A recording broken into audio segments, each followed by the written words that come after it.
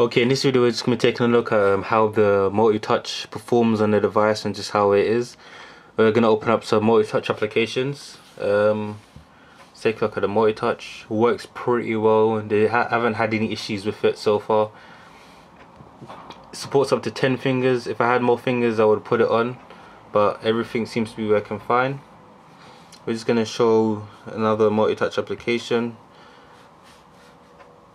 Works fine, still supports up to 10 fingers, and you can still move them all about. And last we're going to take a look at multi-touch paint. And I know some people have been reporting issues like when they play multi-touch games, that this left hand or right hand side, when you're holding it in the horizontal, it will stop working or become unresponsive. I haven't had that issue yet. It's been working fine for me. This is the GSM model, and yeah, I just haven't had that issue just yet.